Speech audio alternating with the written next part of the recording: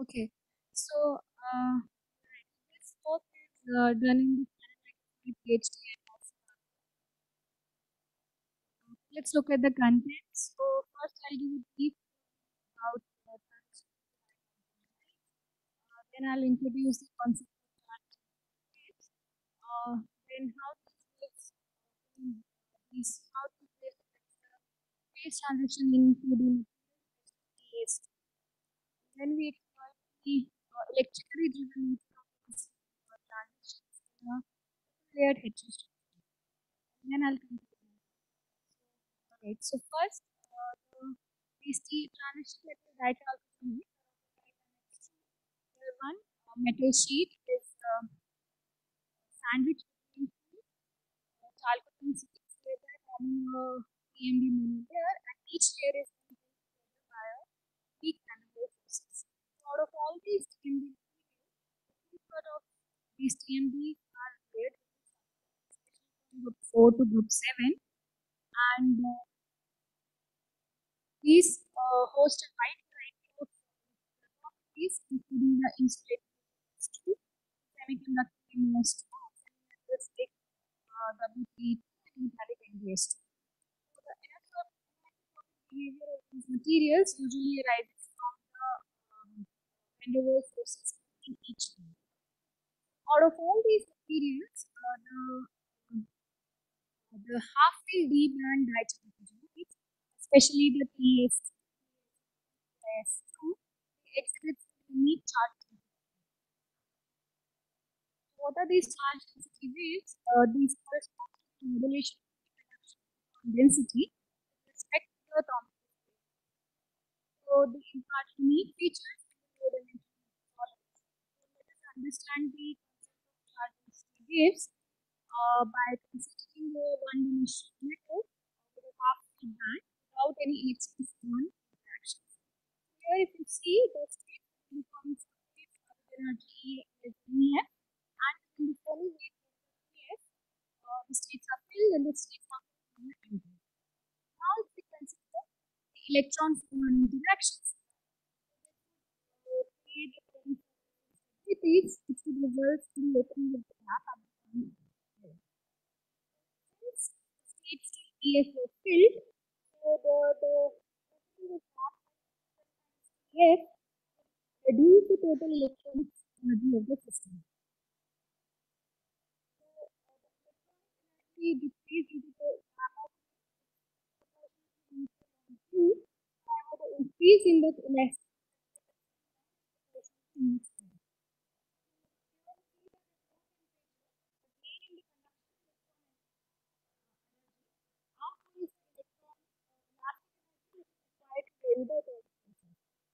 CW is open to is the preferred branch.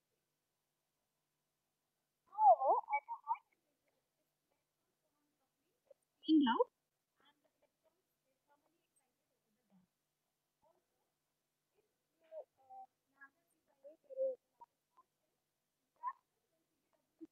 into the underlying lattice,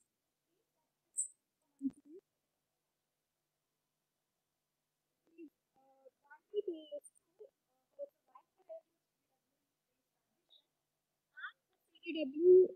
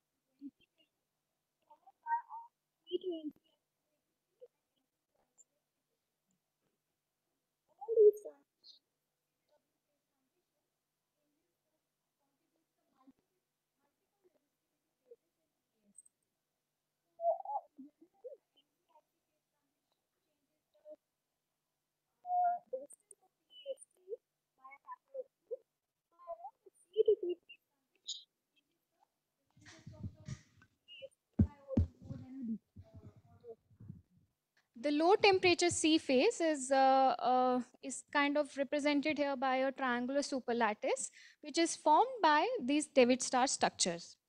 So these David star structures are formed by the inward displacement of 12 tantalum atoms at the location B and C towards the 13th tantalum atom as the center of the star. So these atomic displacement or the shrinkages in the AB and BC bond length results in the swelling at the center of the star. So this bond length shrinkages actually results in the disintegration of band structure of TeS2 into various submanifolds, wherein the 12 tantalum atoms which were arranged at the corners of the stars contribute to the submanifolds in the valence band, whereas the 13th tantalum atom, which was located at the center of the star, contributes to the electron in the conduction band. Now the on-site Coulomb repulsion between the electrons in a very small band at the Fermi level further localize the electron, and it will result in a Mott-Hubbard transition. So this is the reason why we have a very high resistivity of TeS2 at low temperature. All right. So the CDW phase transition, interestingly, can also be invoked by current-induced Joule heating. So the NCIC phase transition that happens at around 353 Kelvin can be obtained or induced at room temperature by simply applying a high bias across it. So we apply a high bias across a TES2 device, and what we found that we see a abrupt current increment, which is around a factor of around 1.5, and which is similar to that of the NCIC phase transition.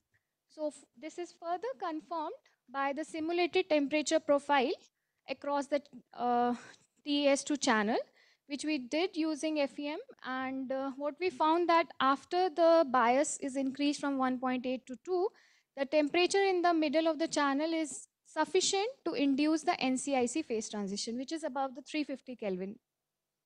All right. So however, even though it is very interesting that we can induce these transition electrically, there's a bottleneck to it.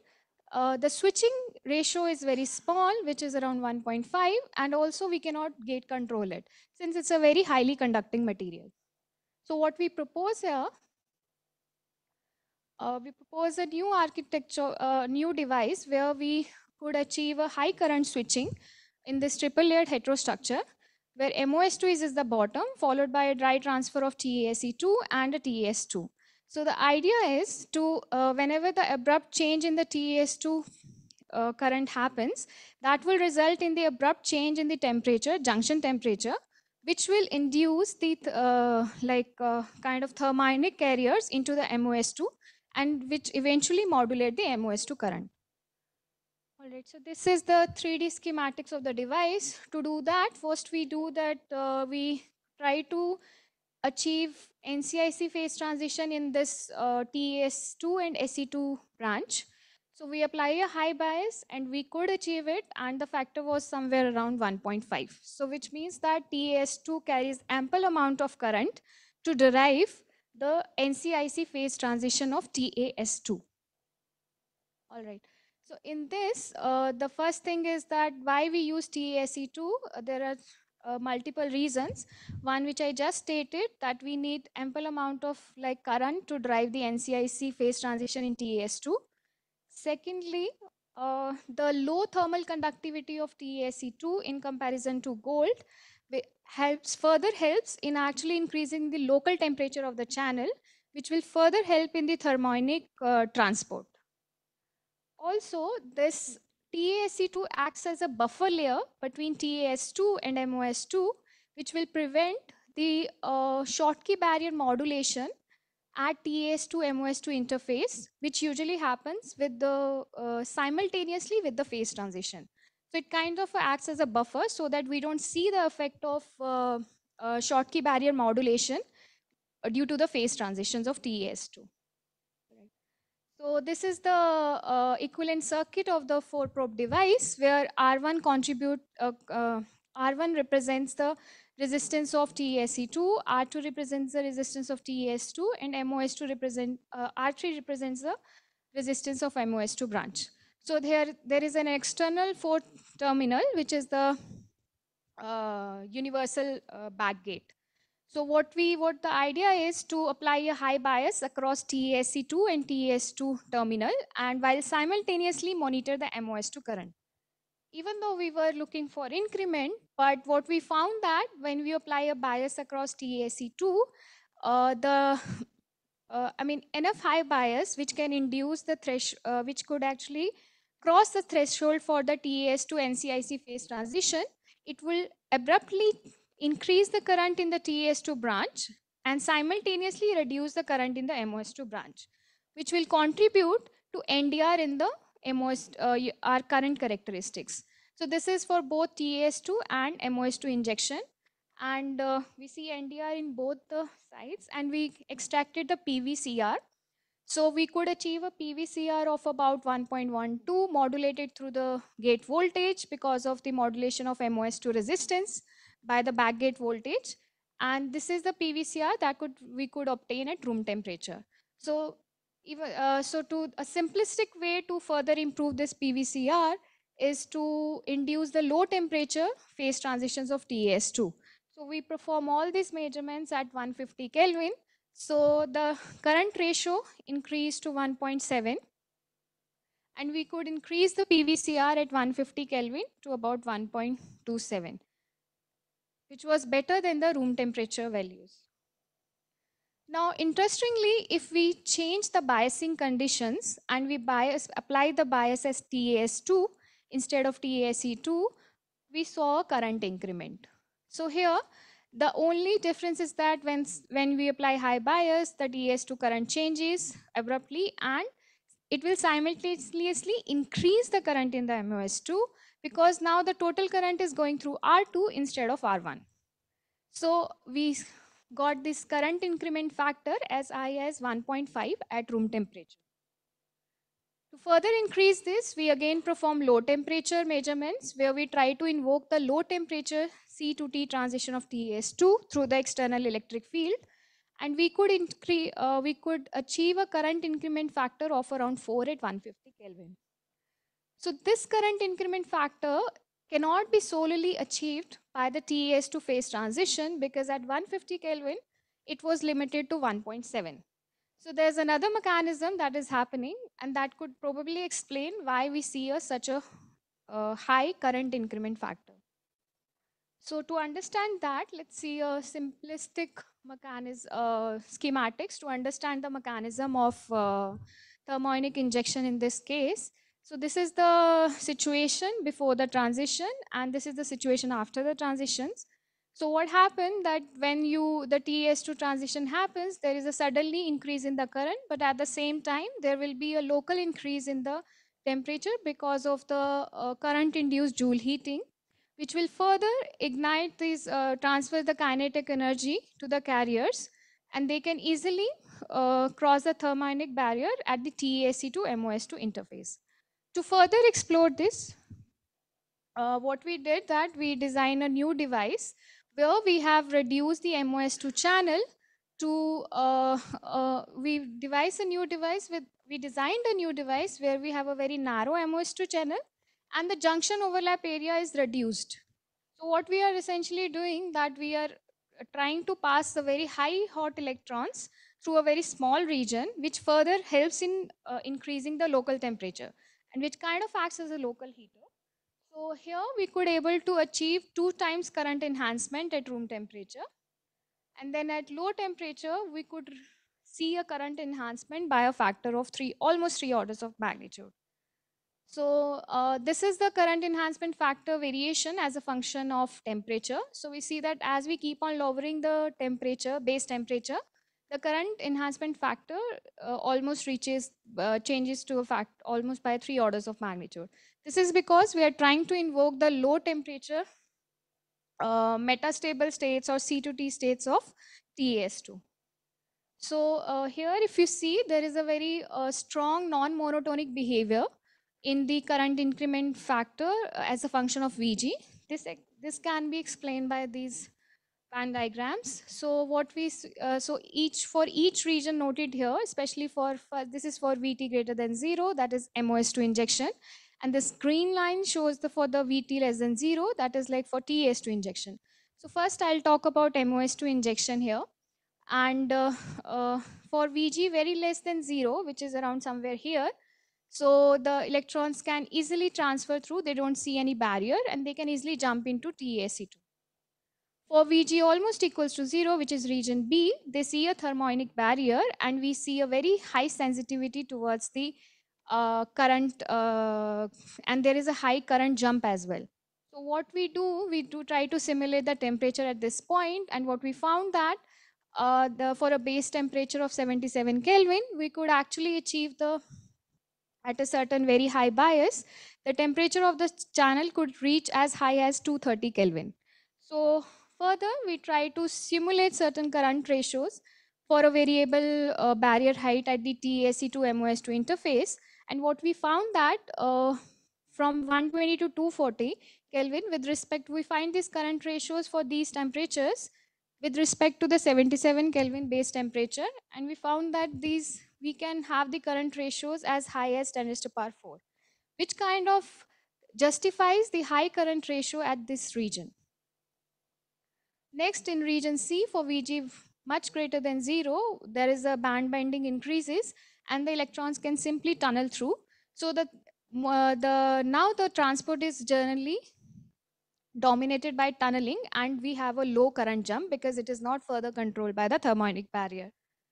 Right. For TAS2 injection, similarly, we see that for Vg much less than 0, there is a barrier, and then there is a high current jump because then it is sensitive to the local temperature. And similarly, for Vg greater than 0, there is a tunneling happening, and your current increment factor kind of reduces. So to conclude, we show here today the current switching ratio up to 964, up to a factor of 964, driven by a CDW phase transition, and which is almost 190 times higher than the existing reports. Also, we show a very highly reconfigurable device that can easily toggle between the NDR as well as the current increment by simply changing the biasing conditions. Additionally, this gate tunability, which comes because of the MOS2 modulation of MOS2 resistance with the backgate voltage, this can be useful for various sensing applications such as the current and temperature sensors. And further, it can find potential application in various oscillators, switching circuits, and neuromorphic chips. So I want to thank my PhD advisor at IISc Bangalore, Kaushik Majumdar, and my lab mates at QEL. Also, I want to thank all the funding agencies, and thank you. You have time for some questions?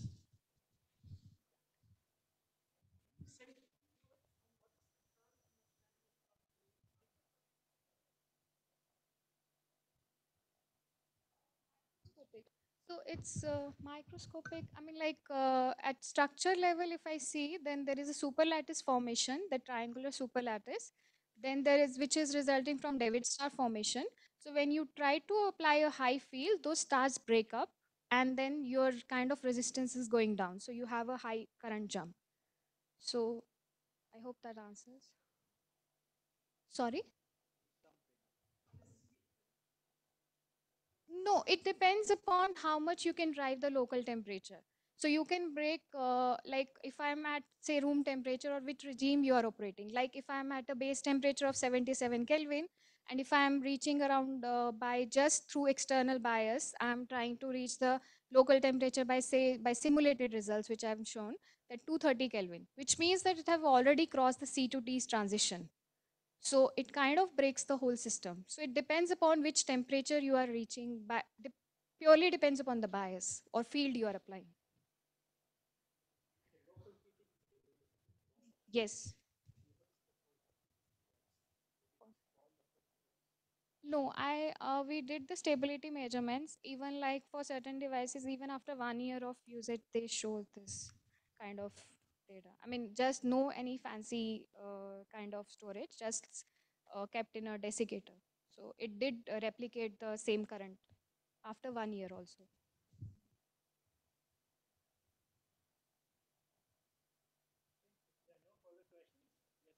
speaker once again.